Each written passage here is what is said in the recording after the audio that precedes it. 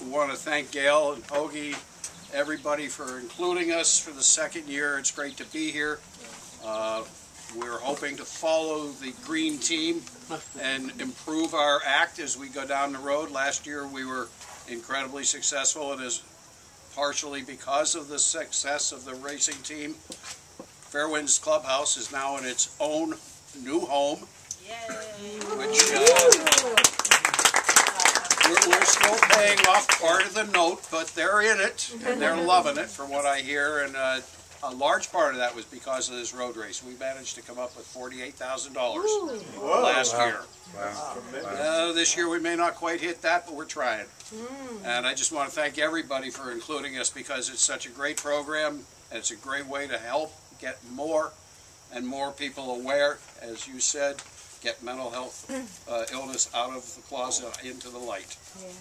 So maybe we can do, Karen, maybe you and I can, Karen's the director of Fairwinds, and maybe next year we get all the clubhouses on the Cape to run Falmouth. That would be a really good idea. There's 5 clubhouses on the Cape. There's 2 more. 3 on the Cape and 1 on the island. The venue. And we could, you know, we could lean on Plymouth too. Yeah, we could. That's why I was calling Plymouth. We could have every clubhouse have a little team.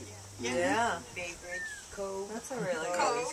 good. Plymouth Bay. Plymouth Bay. Again, too, we should have Holy moly. someone.